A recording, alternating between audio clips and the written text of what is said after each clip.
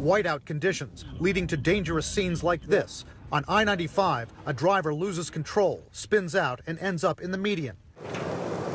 Tens of millions of people affected by the massive storm as it slams into the major metropolitan areas of the mid-Atlantic and Northeast. Blizzard conditions with heavy snowfall and bitter cold, causing thousands of canceled flights and shuttered schools throughout the region. The brunt of the storm bearing down on New England and upstate New York, where 2 feet of snow is expected. 2,000 National Guard troops have been activated to help with relief efforts. Governors across the region have declared states of emergency and enacted travel bans. And I just want to make clear we're not out of the woods yet. Winds are going to increase, and also I think we have to be concerned about the cycle of freeze and thawing, so we still need to be careful.